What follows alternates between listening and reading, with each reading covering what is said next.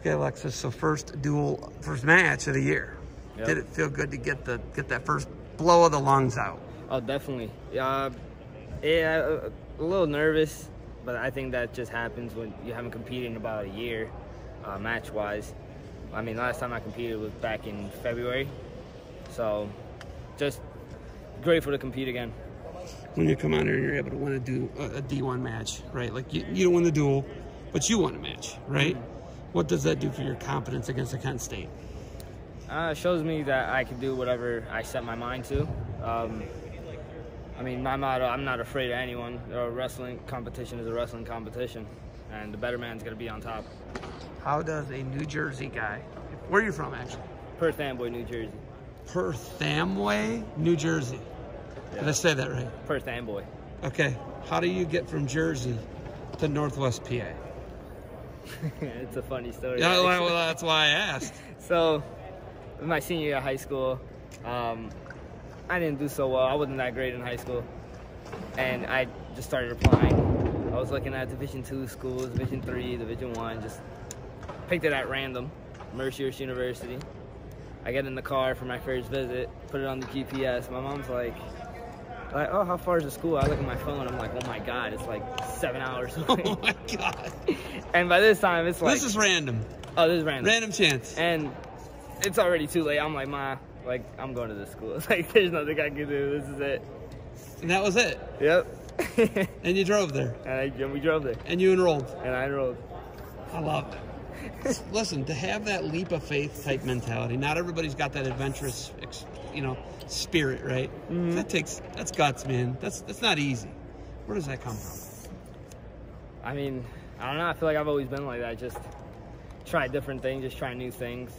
If one thing doesn't work, there's always something else that will work.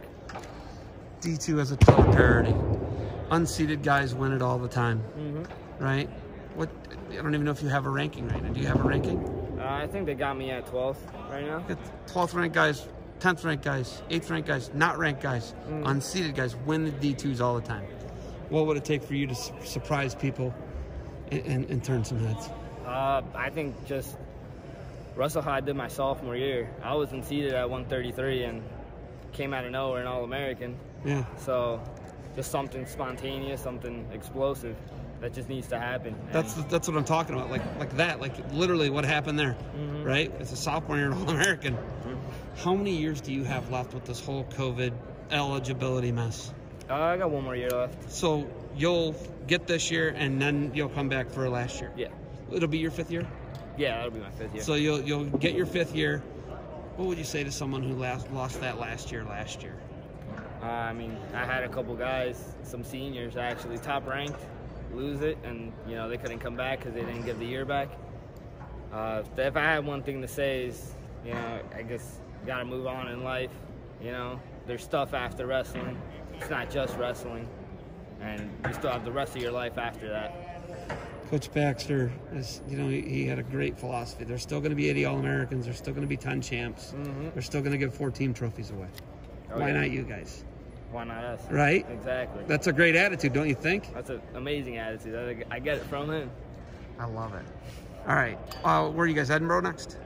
We're going to Gannon, where Edinburgh will be there, and I think we're just wrestling Edinburgh. And you're doing a bunch of this travel with Gannon, I think. I think yeah, you guys you're piggybacking on a bunch of stuff. I don't think you're traveling together, but you're there together. It's just all hand in hand. That's crazy. Yeah, it's Erie. You guys are both Erie. I get it. All right, you got anything else for me? Nothing much. Go Lakers. Go Lakers. Good luck to you, man. Thanks for the time. Thank you. Thanks for having me. Later.